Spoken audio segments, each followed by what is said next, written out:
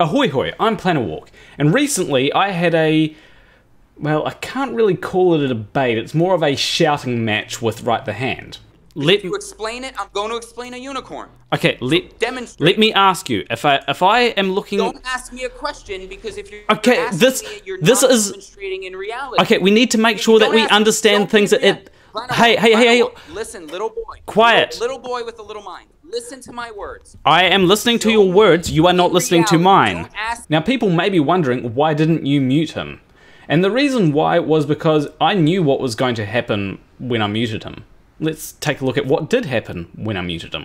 You cannot. Okay, so if I watch a rocket going up, right? And if God is real, no, let me finish! Real, so if you interrupt me again, I'm going to mute you.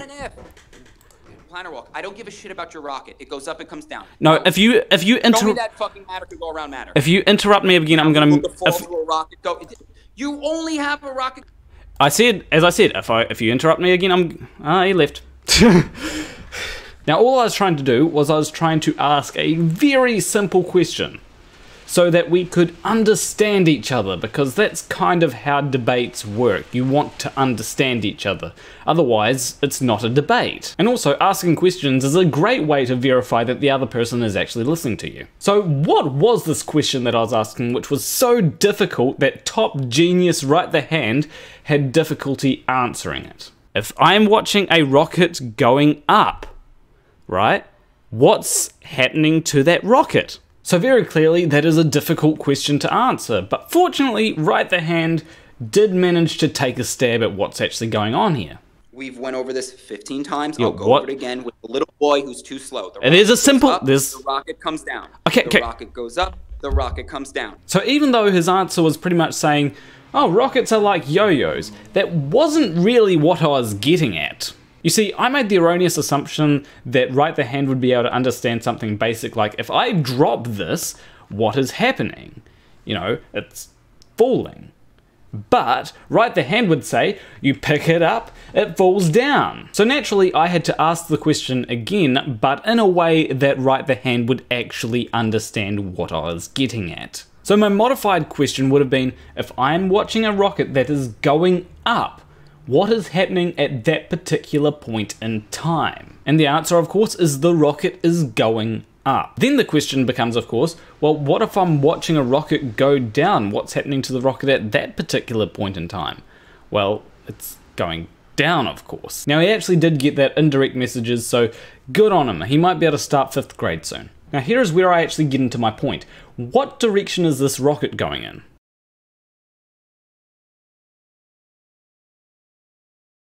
Now by the looks of it, it appears to have an upwards trajectory, so therefore it's going up. So what about this rocket?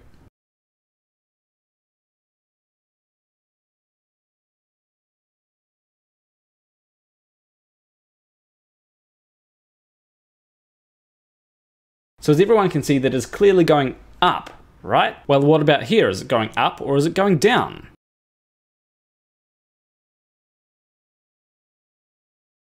Now to me, that looks like it is going downwards. But what if I told you that that rocket actually appears to have an upwards trajectory? You see, that clip that I just played was actually the same rocket at the same time from the first clip where it appeared to have an upwards trajectory.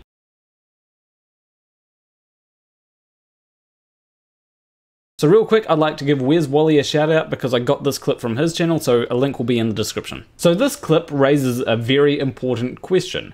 How can this rocket appear to be going up for one person, but appear to be going down for another person that's in a different location? And ultimately, this is what I was getting at, because if we establish that things that appear to be going up are going up, and things that appear to be going down are going down, then how can something both be going up and down at the same time? You know, I don't think that quantum physics has advanced far enough that we can actually develop Schrodinger's rocket. Now the solution to this is very simple, right?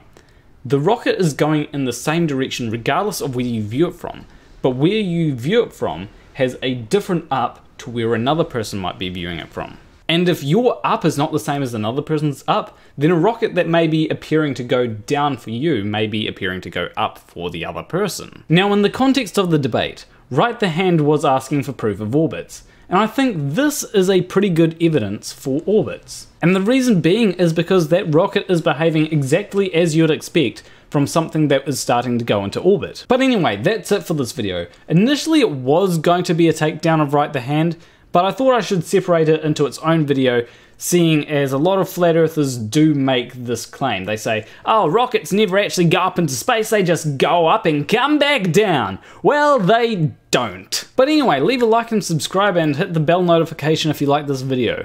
Leave a comment letting me know what you think. As always, a big shout out to my $20 or more patrons. TheSunExpress, What Jesus, Fight the Flat Earth, Holmes, Hugh Jarsz, M.C.Nutkin, Robert Legere III, Wolfie, Stringer News 1, Ashpanash, Reynolds, Curvy New Yorker, Leo Banks, OneTrueChaos, and Syssiphus. If you want to support me financially, you can do so on Patreon, link will be in the description. But anyway, I will see you in the next video. Between you and me, thank you for watching.